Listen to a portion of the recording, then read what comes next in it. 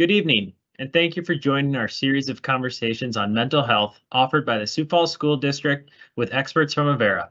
My name is Jeremy Mollett, and tonight we will focus on the topic of recognizing unhealthy eating. During this session, we will share some helpful advice on how to identify and treat unhealthy eating habits, as well as what resources are available. At this time, I'd like to introduce Dr. James Nold, Assistant Superintendent of the Sioux Falls School District, to offer a welcome. Good evening. On behalf of the Sioux Falls School District, I again want to welcome you to this 9-part presentation that is titled the Family Forum Series. But first, I want to thank our partners, Avera, and for their partnership and help with the Sioux Falls School District in providing this service to our families. This is the 5th installment of this series, and we hope that you have found the previous presentations and information to be of great benefit. You are welcome to join us on the 3rd Tuesday of each month to hear information on a variety of topics that are intended to strengthen and support our families by providing information and resources that exist right here in our community. And now, I look forward to hearing from our presenter this evening, and please do not hesitate to provide us feedback on the Sioux Falls School District Let's Talk app that can be found on the Sioux Falls School District website. All of these presentations can be found on the Sioux Falls School District website at our counseling homepage. Thank you again, and now back to Mr. Mollett to introduce this evening's presenter. Thanks, Dr. Knoll. We will now move to the presentation. We are pre-recording this session, so we'll not be taking live questions, but we will leave some time at the end to address some of the top concerns we hear from parents. Tonight's program will be presented by Faith Carlson. Faith is a licensed professional counselor and mental health therapist at Avera Behavioral Health. Welcome, Faith, and thank you for presenting. Thank you, Dr. Nold and Jeremy. I really appreciate the opportunity to be present here today to share this valuable information on eating behaviors and supports that we can provide the community. And we're really looking forward to a great evening of information and supports going forward. Right, today we're going to be going over a really important information on eating behaviors. This is a great opportunity to gain insights into really the opportunity to do early interventions and support. So I appreciate you collaborating with us in connecting into options to get our youth and our students earlier interventions for supports. My name again is Faith Carlson, and I'm actually a licensed clinical counselor in South Dakota, Minnesota, Iowa, and Florida. A big piece of this is I am a part of the International Association of Eating Disorder Professionals. So having the opportunity to really specialize in this field and share this knowledge with you is a great opportunity. So I appreciate that. The first thing I wanted to really go over is really identifying different presentations of eating disorders or disordered eating, being able to identify the treatments and symptoms that will present and options for supports. And then a big piece of this is resources. We know nationally that there's a lack of resources for eating recovery and eating supports across, again, the nation. And so I really want everybody to have some resources that they can take and actually use in their settings wherever they're located. First thing we want to be able to do is identify what is an eating disorder. And it's really, really important. A few key take-home items here is, while we have labels or diagnosis criteria, we want to recognize a couple major features that are going to be presenting, but also some atypical features. We all are quite aware of like anorexia nervosa. That's a well-known eating disorder that probably gets the most attention, I feel like, out of all of the diagnoses. And what that's really going to look like is energy restriction, so lower caloric intake. We're going to see a significant low weight, intense fear and anxieties around gaining weight, and then there's going to be a distortion in how individuals actually see their shape and body. We'll go a little bit more into atypical anorexia nervosa. That's a larger portion, I feel like, of the population. Bulimia nervosa is going to be very similar to restrictions. What we would end up seeing is eating a large amount of food. The definition of a binge eating is eating a large amount of food in a shorter period of time than what is considered norm. And so you want to kind of take that into context when we're thinking of what is a large amount of food in any setting. Binges are followed either by purging, which would be the vomited, excessive exercise. So it's not that these are all presenting. It may be a few of these features that are actually presenting. So restriction could be that excessive exercise, laxative use, diet pills, diuretics, a lot of coffee drinking, caffeine drinks. Those are a lot of big things that kind of suppress that appetite. Vaping, that's another one that will be used to suppress appetite. So when we think of, again, bulimia nervosa, it's going to be eating a large amount of food in a short period of time, but then there's going to be compensatory behaviors that are happening afterward to try to reduce that caloric intake. Where anorexia nervosa is just really pure restriction of caloric intake. Intense fear and body disturbance shapes and about weight and appearance is going to carry over to both sides as well. Binge eating disorder, this actually just got added to our medical diagnostic manuals most recently, and this is going to be eating, again, a much larger amount of food in a shorter amount of time than what's considered normal. Eating until uncomfortably full or excessively eating when not hungry. The biggest key takeaway I take on this diagnosis and symptom is guilt and shame. So when anybody's eating a large amount of food and that's correlated with guilt and shame, that's a really big indicator for that binge eating. And that's what we really see in that emotional presentation is guilt, low self-esteem, shame, feelings of failure, but they're going to be correlated in what they've ate and how they feel about themselves because of what they ate. This section, when I think of my caseloads, I'm really thinking about this other specified feeding and eating disorder column. And what this is going to be this atypical presentation. So when somebody shows up with disordered eating behaviors or an eating disorder, it doesn't always have to check all the boxes of each of these criterias. And that's how we recognize atypical anorexia. And I really, really want to hit this home. Like, if there's one thing you guys can take away from this presentation is this atypical. And what that means is that you may have a higher weighted student or individual you're working with, and they can be starving. They can not be eating the right amount of food. They can have serious medical complications. They can have serious emotional, mental health complications. But just because they don't look like they are starving doesn't mean that they are not starving. I think that's the biggest takeaway is that individuals that are not eating, starvation is starvation. And so when we see, these adolescents, these middle schoolers, high schoolers, and they appear of normal weighted size or maybe a slightly higher weighted size, that doesn't mean that they're eating. That very likely and oftentimes does mean that they're restricting and not getting the nutrition that they actually need. They're really malnourished. So atypical, I put anorexia in there because that's probably about 75% of my presentation of clients. But that can be anorexia or atypical binge eating as well. So they may be an individual that is higher weighted, but again, they're restricting, they're not eating. Avoidant restrictive food intake. This is another one that was recently added to our medical model. And what that really looks like is its short version is ARFID. You'll hear people say that they're a picky eater. They really have no interest in food. The brain's wired in a way that they actually are not interested. It doesn't catch their attention. They may have texture and taste sensitivities. They could have fears of vomiting if they're eating something, and then it's like, oh gosh, my anxiety is so high, I'm going to avoid this food because maybe when I was 3 and I ate something and I threw up, now I've associated that fear with that food. This is a smaller portion of the population, ARFID. I think that it largely goes unrecognized, but it is one of the more complex ones because, again, the mind doesn't light up about food. So when you come across individuals that are really, again, that picky eating, food choices, they might have like 8 to 10 food choices that they're eating.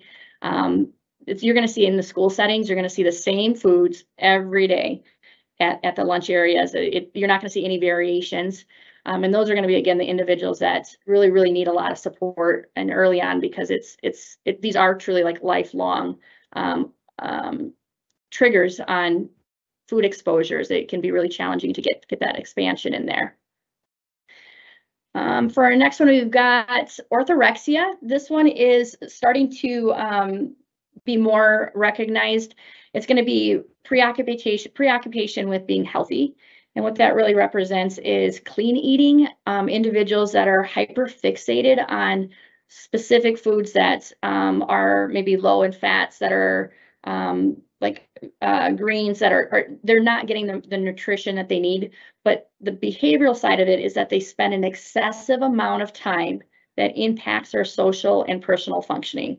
So that's going to be individuals, again, that are really kind of that obsessive rigidity around specific types of foods. There's not going to be much variance, but they'll spend easily 2 to 3 hours working around eating certain clean types of foods. And I suspect that will be added into our medical manuals coming forward in our next DSM. I did want to highlight disordered eating. When we think about an eating disorder, it doesn't go from normative eating to hopping over to an eating disorder. It doesn't happen that way. What you will actually see is that normative eating, 3 meals a day, we've got the snacks in there, and then you're going to slowly start to see the disordered eating aspects. And what that just means is you're going to see missed out meals periodically, or there's going to be rigidity around foods periodically, and then that slowly starts to build up where now it's getting so rigid. We have weight loss, we have rules around food, we have guilt and shame, and that's really going to hit that eating disorder aspect. I really hold those two to a similar aspect, because when I'm treating my eating disorder patients, we're really working from an eating disorder, bringing it down to disordered eating and back down to normative eating. But if we can catch, these clients that are at that disordered eating, if they're skipping meals periodically, if they're expressing being hungry, but they're not honoring those hunger cues, that's a great time to be able to have a conversation about the importance of nutrition, because that's a slippery slope that can get really caught up in that eating disorder. Another thing I really, really want to hit home here alongside that atypical presentation is that eating disorders are serious mental health disorders. These are not weight disorders. These are not food disorders. We cannot doctor this away. We cannot use just a nutritionist to get this better. They're in our mental health diagnosis because it is a mental health disorder. The weight and food are used as assessments for the eating disorder, but I'm not fully focused on weight restoration or food types that they're eating. We really want to bring down what's happening in the mind, and that's going to be a lot of noise in the mind, a lot of obsessive compulsive behaviors, thoughts, anxieties, a lot of guilt and shame. A really great analogy I love to use is clients with eating disorders. It's like if you were to record a lot of critical statements to yourself, like I'm fat, I am unattractive, I shouldn't have ate that, I'm failing. Put that on a tape recorder and put headphones on. That's what my eating disorder patients are hearing in their mind all day long, 7 days a week. It doesn't turn off. And so when we really think about a mental health disorder, that's really the presentation of what it is. The symptoms are weight and food, but it's in the cognitions in the mind. The other piece is eating disorders have the highest mortality rate of any mental illness, just second to opioid overdoses. So out of all of our depression, anxiety, schizophrenia, all of these diagnoses, the number one cause of death is going to be from an eating disorder. That's in part from suicide. About 25% will commit suicide. The others will go into cardiac arrest or have organ failure and pass away from medical complications. A lot of individuals aren't aware of that, and that's something that's really, really key to take home too, is the severity of this. We know that earlier the intervention, the better the outcomes. Average onset's about 12 to 13 years old. And if we can get to these clients at an early age, we can try to stop the presentation where it gets so severe later on that this ends up being a statistic of mortality. I do always like to mention that about 10 to 15% of people with anorexia or bulimia are males. The thin ideal is very pervasive, and it's presents in sports, it presents in social media, family systems. Eating disorders, there's about a 52% average correlation to genetic components, and then about 48% social. So we've kind of discovered that makeup there's that genetic component and social component. But when you think of social media, I really, really advocate for families getting social media literate, because that's been correlated to influencing eating disorders. And again, there's no statistics showing any differences between ethnic groups onsets. It doesn't matter, what community, race, gender. This presents similar because we have that genetic component that's presenting. Key themes that you want to take away when you're working with someone or come across someone with disordered eating or eating disorder: personal functioning. I'm always assessing academic functioning or occupational functioning and social functioning. So we don't need all of these to come into play to have a diagnosis, but you're going to see an impact. I think in the school settings, what you guys are really going to see is that academic functioning and social functioning. I think those are going to be pieces that you guys will start to recognize or are already recognizing something's amiss. This will be a little bit more detail we'll go over, but that academic functioning, we're going to see a decline in performance with grades. You're going to see a decline and more isolation in the social aspects. And then the personal functioning, depression, anxiety, those are going to key up. Those are going to go up pretty high as well. We just discovered genetically there's 8 genetic components in an eating disorder so far, biomarkers. And those are OCD, anxiety, depression. We are discovering a biomarker for schizophrenia, autism, diabetes. These are all biomarkers that we're just starting to discover with eating disorders. So you can see that this is going to impact these different areas, but that this is so much more than just somebody saying they're not eating. It's not a switch. It's not a fad.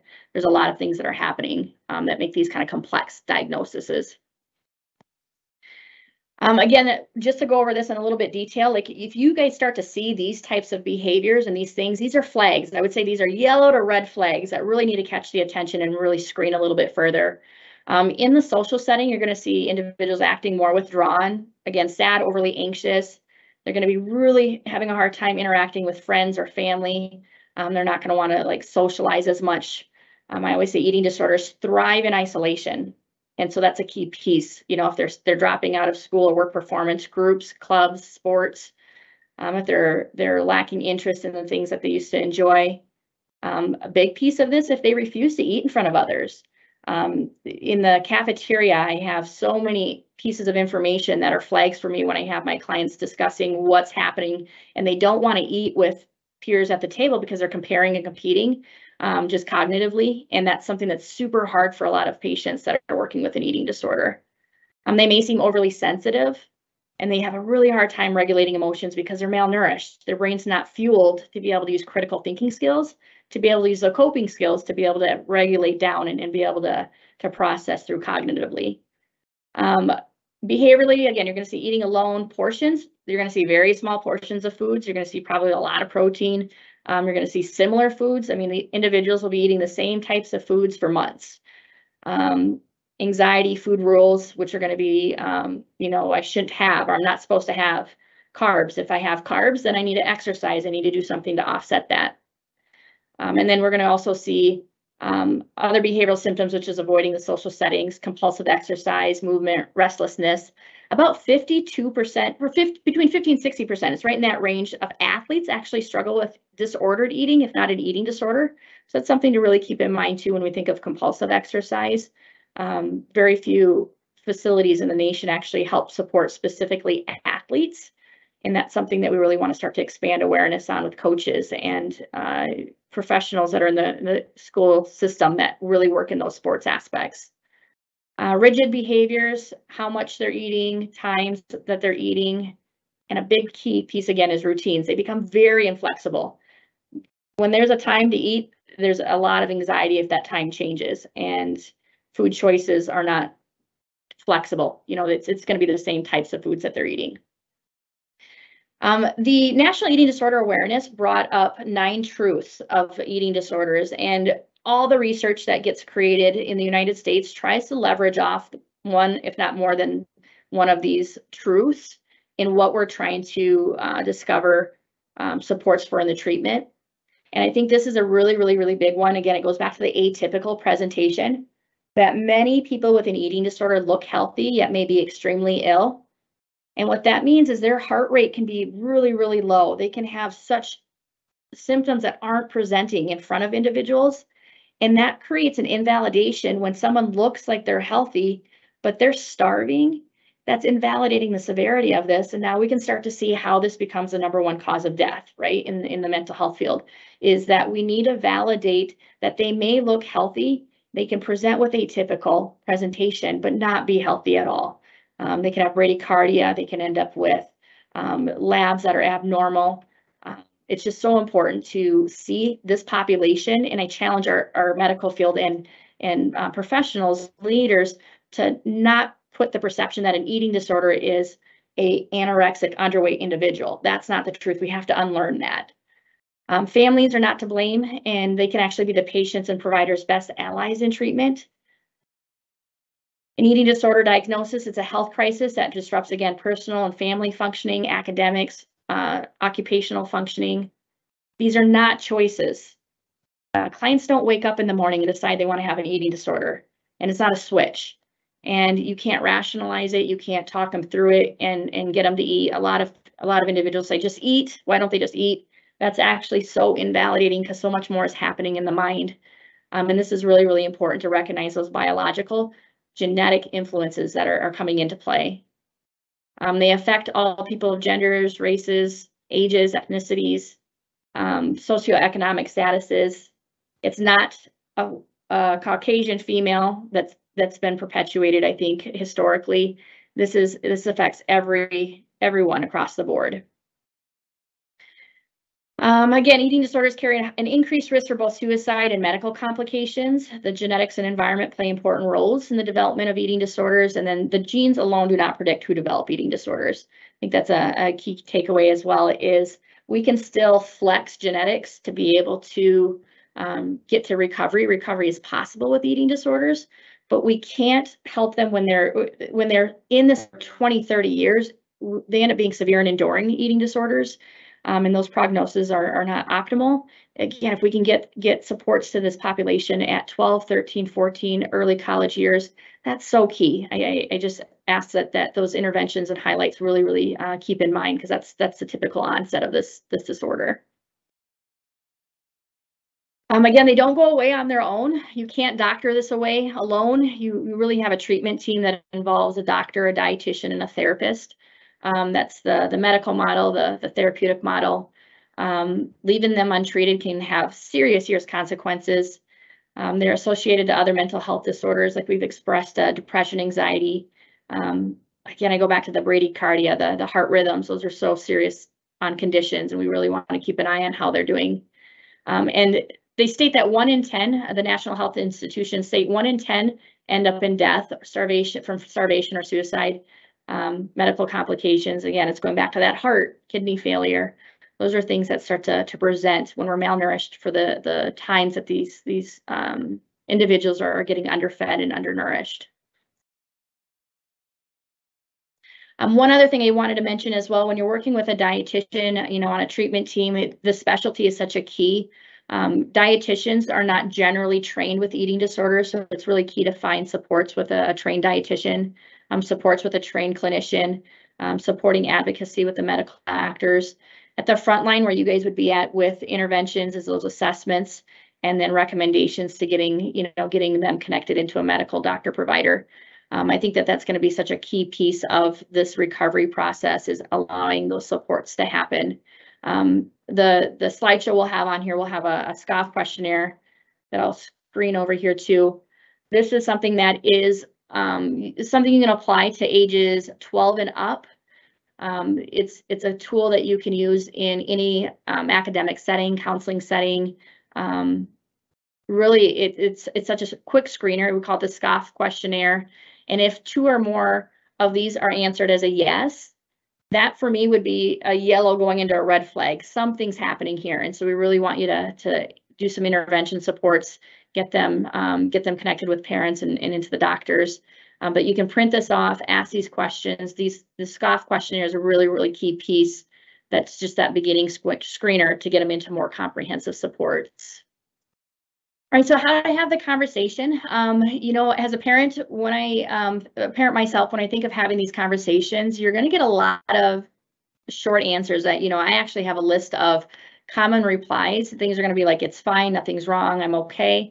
So when you ask questions, don't be afraid to ask questions. You're going to be their biggest advocate, and you're going to also know their behaviors. And so when you ask questions, being able to have an open, honest conversation, inquiring about how they're eating, how they're feeling, how they're sleeping. I ask how they're sleeping because that's one of my 5 diagnostic criteria to regulate when I'm working with eating recovery, is regulating sleep. And so you ask how they're sleeping, they're going to reply, fine, I'm sleeping good. Get more into the details. How many hours are you sleeping? Like, how did you sleep last night? How long did you sleep? Because once you get into these details, what they may say is fine, you find out is 4 hours of sleep. That's not enough sleep. You can segue this into, okay, how are you eating? Did you get something to eat? Did you have lunch? Yeah, I had lunch. Okay, what we really want to ask, what did you have for lunch? Did you finish it? How are you feeling after having lunch? These are the questions that you really want to get into, but you want to get into the details of it, because if you ask a general question, you're going to get, it's fine, I'm okay, I'm good. That's not the answers. We really want to find out what's happening. And if they start to clam up and not explore further when you're getting into those details, something's distressing them, and as a parent, you have that attachment with them to be able to reduce that shame and guilt that comes with eating disorders, and be able to validate them, because there's been so much invalidation in the worlds that they're functioning in. So you can validate that if there's a concern, that you want to be a support for them, you want to get them the support that they deserve. So when you're asking questions, it is having that conversation, asking about sleep and eating, trying not to use any guilt or shame type techniques to get an answer or explore further. I think building that trust is going to be a key piece of it, and building that trust to advocate for long-term recovery and getting access to the resources to help them. If there's any point where there's uncertainty, or you don't have those answers, or you don't feel comfortable, trust that intuition. Make an appointment with a doctor's office, get into a counselor's office to be able to screen it. You can also use resources like the National Eating Disorder Awareness website. They have a free screening tool on there as well. That's just a short questionnaire. And those are resources that are available to get early interventions. We want to be able to have those access supports right away. Additional supports that can be available after asking some of those questions, it's like, what do we do next? Now what? And so when we're thinking about this, we really want to see, how do we get them supports? Here at Avera, we have individual therapy that we offer supports through. We do offer a group therapy support. We screen individuals to be able to assess that. So if you're not quite sure if they have an eating disorder or disordered eating, don't be afraid to call and ask. We want you to call and ask. We want to be able to address these questions, because again, the earlier the interventions, those better those outcomes. So those group therapies are for adolescents and adults. We have those on Wednesday and Thursday evening. We also offer virtual therapy. Sometimes it's hard to get appointments made and drive kids to an appointment. We do have the ability to do virtual therapy right from home. So, they just need internet connection and we can run a session. And I do that often with many clients. And that's a great support. The SCOFF questionnaire I put on there, again, that's going to be that questionnaire that just asks those general questions, and then it gives you the indicator to get higher level assessments going as well. Higher level care, the tricky part is nationally, there's a shortage of supports for higher level care. So the programs that are available are going to be out of state, which will be the residential programs, intensive outpatient programs, and partial hospitalization programs are all going to be out of state. We do have one provider in state that does virtual supports, and they're called Equip, and that would be another resource. Eating Recovery Center, they're on here as well. If you go to their website, you can do a free assessment with a trained, licensed mental health provider. It is free. It does not cost anything. It doesn't mean that you're signing up to go into Eating Recovery Center, but what this does is it gives you the indicator. If you're not sure, you just want to know if there's something that needs more supports, you can contact Eating Recovery Center. Again, it's free. Set up an appointment, and a licensed clinician will go through and actually ask questions and give you some feedback and some supports.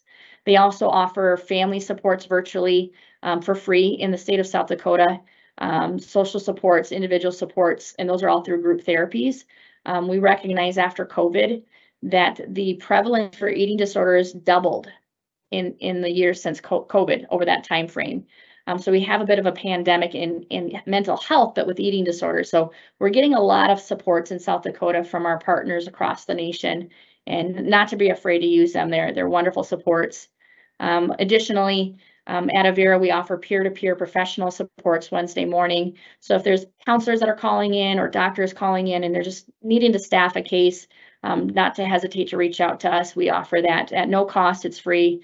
And again, it's just to be able to give some more collaboration and supports in treating and serving this population. If you have somebody that's coming out of higher level care and into South Dakota, again, we're working on expanding services, but I advocate for building a bridge. And what that just means is we can do double sessions a week. We get a dietitian going, and we can actually create almost an intensive outpatient support system with the services we have. And we advocate for that as well. So we will do everything and anything we can do to get the support going and helping after that higher level care service as well. So taking all this information, the National Eating Disorders website Association. They have great resources in there as well. Screening tools, supports for toolkits on teachers, toolkits for coaches, toolkits for family members, are about 60 to 80 pages, in manuals, but they're free. Be sure to jump on there and peruse that website as well. And again, if you ever have questions, do not ever hesitate to reach out to Avera, our support systems here. We want to advocate and really, really change that statistic in early interventions, and then also reducing those tragedies in this diagnosis. So I appreciate the opportunity to share this information. If there's extra questions, not to hesitate to reach out. We have our citations right at the end for additional resources if you are interested in further readings. Ms. Carlson, thank you. We appreciate the importance and the presentation that you brought us this evening. And I know this is some information that is vital for our families to be able to be healthy and have their children be healthy, and to be able to identify some of these things that could be even at times fatal. So we thank you for that presentation. A couple questions that we would have. As even a parent of two children, as they go through different phases and they grow through life, some of their appetites change. And as a teenage son, the amount of food that they ate, especially if they're involved in activities at the time, it's hard sometimes to identify what's normal and what's not normal. So what advice would you be able to give parents to help to identify what is just some normal changes that their child would have going throughout with eating patterns? And what are some things that would maybe cause some concern that they should seek out some help and have those conversations that you talked about? Great question. I think that the biggest key takeaway is what we really are looking at is 3 meals a day and snacks in between, right? So when we start, that's our baseline, is having breakfast, lunch, dinner, and we're gonna have snacks in between. Now, the reality is some of those get missed, right? We're running out the door, breakfast gets missed. What a big indicator you guys really want to watch for is when we get down to 1 meal a day, maybe 2 meals a day, and you start to see a pattern of rigidity. Those are huge indicators something's amiss, that something's not balancing out right.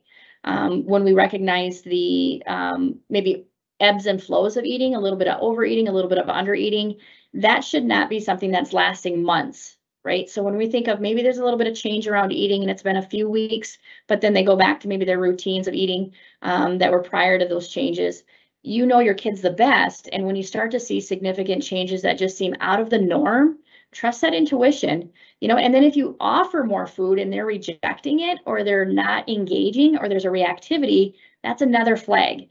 And when I say reject it, it may be that their irritability is higher, their anxiety is higher around things. If you're going out to eat and all of a sudden they're not picking the foods that they used to eat, they're eating very slow. It takes a long time. They're not finishing meals. Those are all little flags that you just want to kind of keep in the back of your mind, and then just kind of pair it in with the social functioning, the academic functioning. How are they sleeping? Put those pieces together, and then being able to ask questions, and even checking with the primary care doctor when you do those well checks to be able to just inquire. If you start to see a trend on weight reduction, and we start sliding down on that weight number, that's another indicator you guys really want to keep an eye on.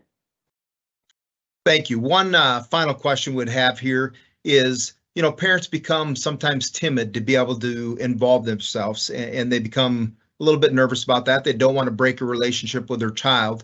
And so how involved should a parent be? If they truly suspect that there could be some type of an eating disorder, how involved should that parent be in that process? Another great question. With parents, you have to recognize that you guys are the #1 advocate and cheerleader. As a therapist, I'm with them for a short period of time. I won't be with them their whole life. The doctor is a little bit longer with them. If they're a pediatrician, at least till 18, right? And so parents are the #1 cheerleaders. They're the ones that are going to really hold that space for them. And while there's going to be this awkwardness or this distress, this anxiety that might start to create, that's an indicator that more help is needed. And when we bring on our dietitians are the ones that actually put kind of like you don't get to not eat your snacks or meals. If you can't eat them, what's the reasons we can't eat them? And then that dietitian and the therapist, we really help build in that accountability factor, just so that it isn't so stressful on a parent or a family system. But I can't express enough how much the family system support is going to be vital, because that you guys are the long-term support systems. And that'll be that early intervention, even at that maintenance stage as they transition through life. This is going to be a key support the more encouragement you can get and confidence in helping them in this journey. It would be just like if they had, you know, a diabetes, or if they had, you know, a broken leg. Think of how you would approach care in those models, and then use that in this eating, feeding model as well, because they deserve that. And you're going to be just so supportive and a secure attachment for them, that's going to help change outcomes literally for this eating recovery. Thanks, Faith. That was a lot of really good information, and thank you for presenting tonight's session on recognizing unhealthy eating. As a reminder, this session will be added to the Sioux Falls School District's website under the Counseling Services tab. Our next session will focus on vaping and what parents should be aware of when it comes to their children's health. This will be presented on February 21st from 6 to 7 p.m. and login information will be under the Counseling Services area. Thank you for joining us and have a great night.